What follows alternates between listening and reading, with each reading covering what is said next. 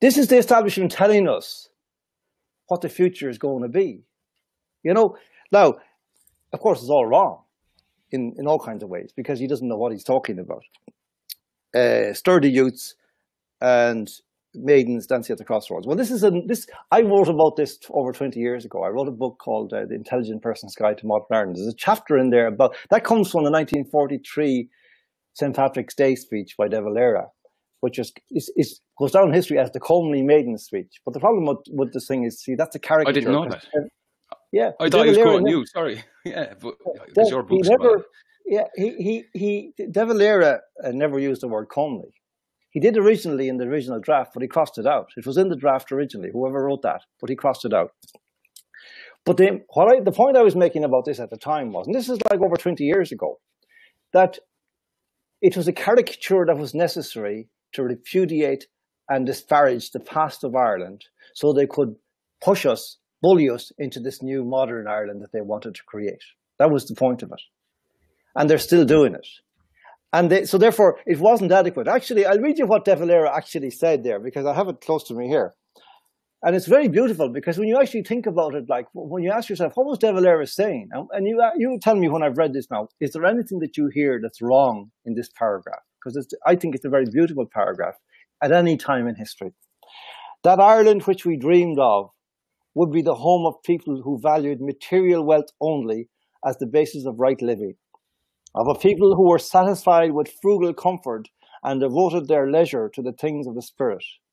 A land whose countryside would be bright with cosy homesteads, whose fields and villages would be joyous with the sounds of industry, with the romping of sturdy children, the contests of athletic youths, and the laughter of happy maidens, whose firesides would be forums for the wisdoms of serene old age. It would, in a word, be the home of a people living the life that God desires that man should live.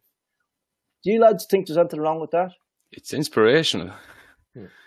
These people have been sneering at this for the last 40 years. And they're always caricaturing it. Comely maidens dancing to crossroads. He didn't use the word comely, he didn't talk about dancing, and he didn't mention crossroads. That's the paragraph that they're always talking about. And they always say, oh, comely maidens dancing at the crossroads. Ho, ho, ho, we're so fucking witty. Yeah, it is. It's that typical like smart arse kind of glib commentary that you get like on some of these cunts on television, basically. This is not the shite that we pay our judges to fucking do. It's outrageous. Outrageous that this. I'll tell you what this is, lads. This is hate and the money he gave. This is hate speech. It's self-hate speech. It's hatred of Ireland. It's disparagement of Ireland as it was and is. It's an outrage. And it is. It's lambasting old Ireland. Yeah. But the point is, again, that people just let this stuff go. Yeah.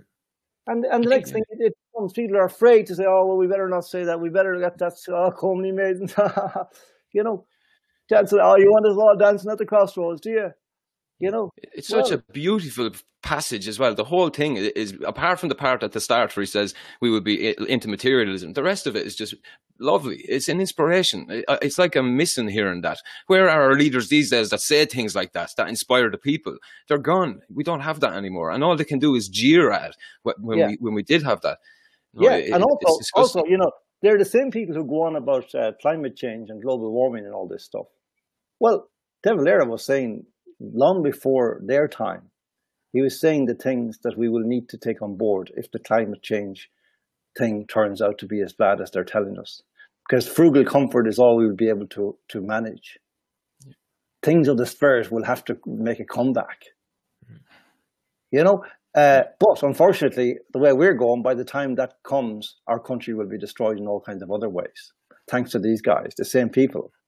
It's extraordinary to me that case,